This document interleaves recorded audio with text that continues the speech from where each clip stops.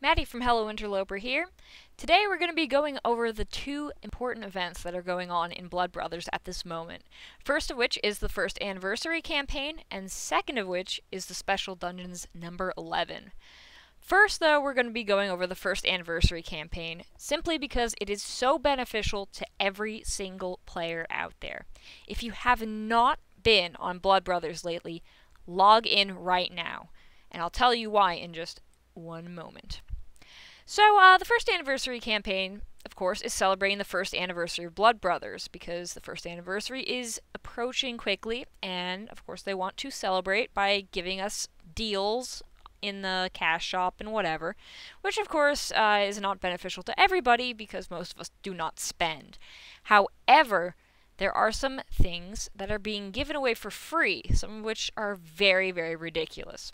First off, as soon as you log in, you will get a login bonus. This is rather similar to the 10 million players campaign in the sense that we will be getting Scarlet Coins and some Bugles, and also a currently non-tradable familiar called Lucia Stitcherwitch.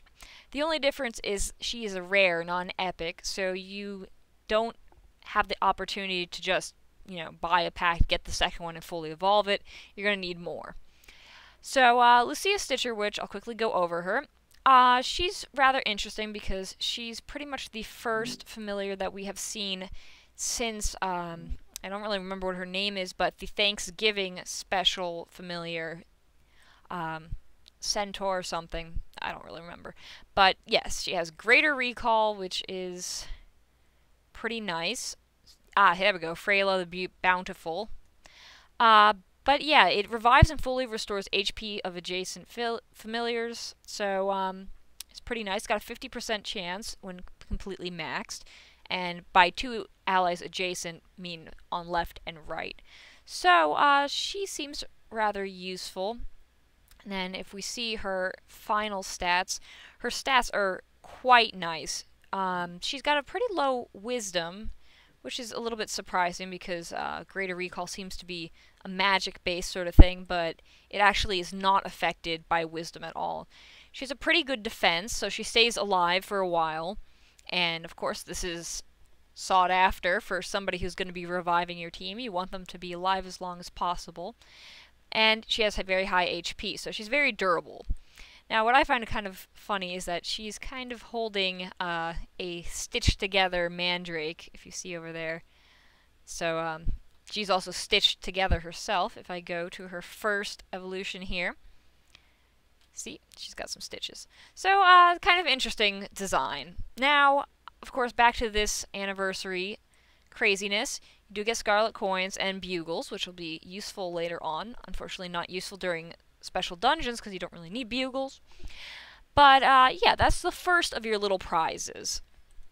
Now, there are other prizes.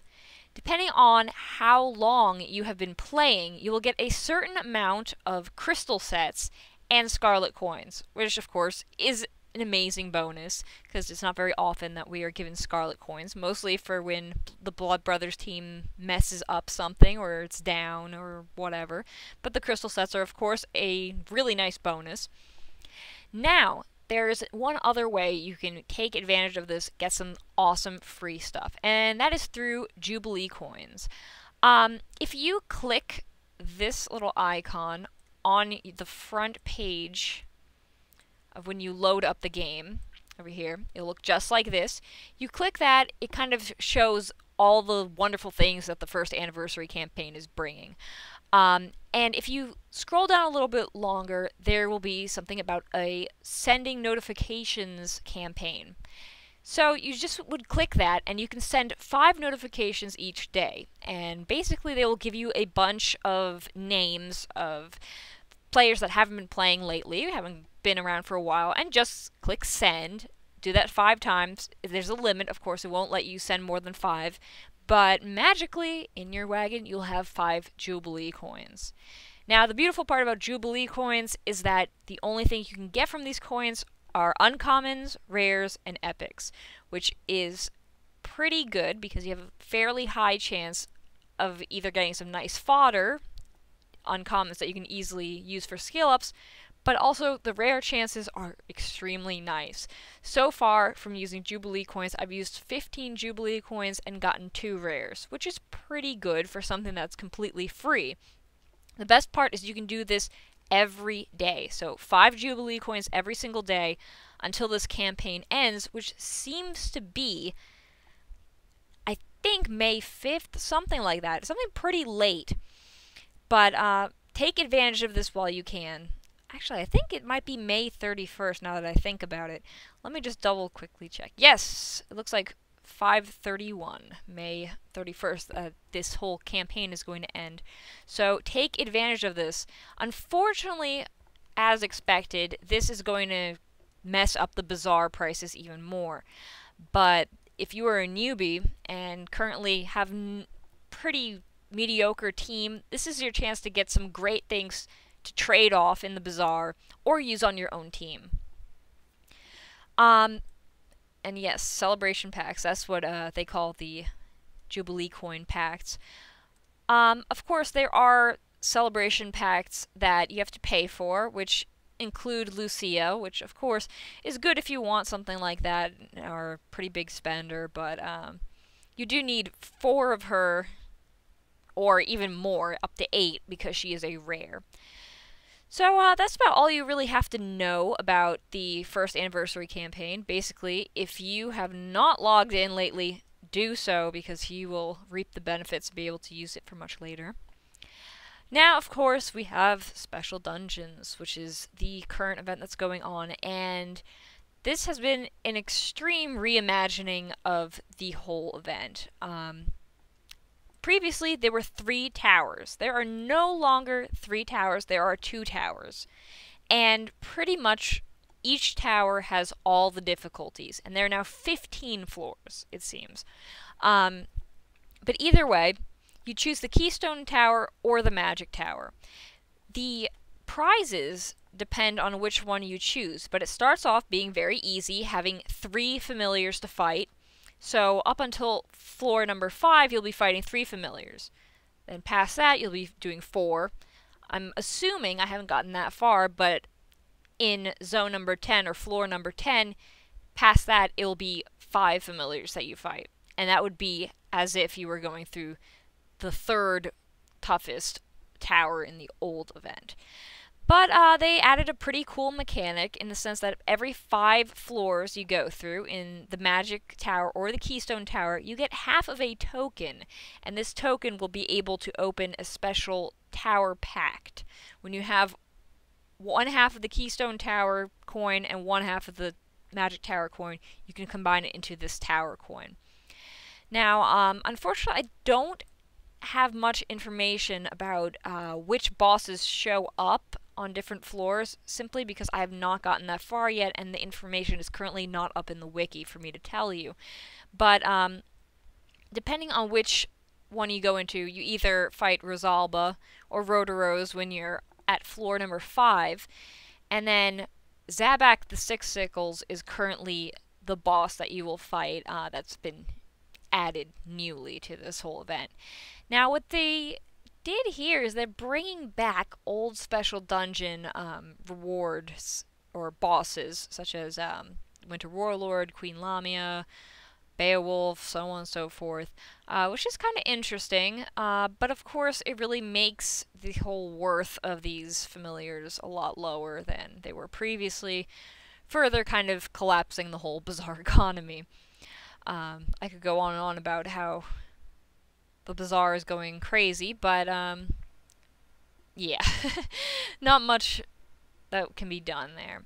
So, also, of course, there will be a reward based on points and ranking. We have a new legendary, and Matilda, the Black Widow, is the rare, also given out when you get 1,000,000 points in this event. There are, of course, event allies to help you get points. Maximum of 10 event allies can be recruited. And I guess I shall go over the actual familiars. But first of all, I just want to say, if some of you are confused about this event, don't worry, I am too, and will update you guys on how exactly this whole boss scenario works as soon as I get to that point. Now, looks like Baal, the Thunder Lord of Hell, is our legendary, and unfortunately we don't have an infographic giving us an estimate of his max stats here, and nobody has the perfect evolution stats up at the moment, but we do know that he has a skill called Spark Fist, which is a 170 attack multiplier, deals heavy lightning damage to 3 random targets. Basically, it's just like Ice Fist and Flame Fist. It's pretty much the same thing except lightning damage. So nothing too exciting there. It is a new skill, but just doesn't really bring anything new to the table. And then, of course, the second evolution of this, there is a max stat estimate, so you can assume that his perfect evolution stats will be higher than this, maybe by a few thousand. But it seems that he has extremely high agility, but lower defense than usual. Attack is the second best stat, then HP, then wisdom. So then we have Matilda, the Black Widow, and she seems to be a dark elf of some sort, Darklander.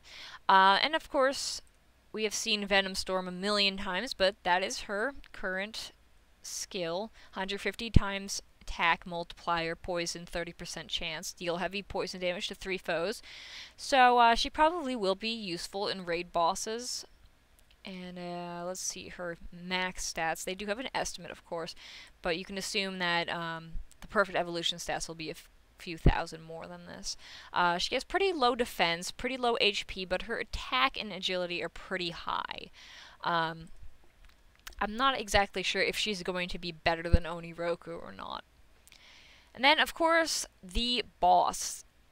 This is the boss, Zabak the Six Sickles, and unfortunately, I'm not exactly sure why, but his max stats and his fully evolved form are currently not on the wiki.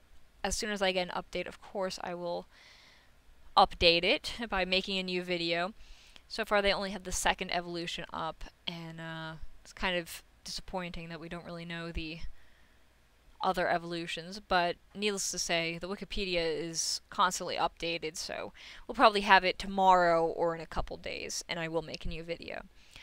But yeah, as soon as I get more information about this, as soon as I get farther in the special dungeons itself, I will update this video by making a part 2 of sorts, and tell you more about this event.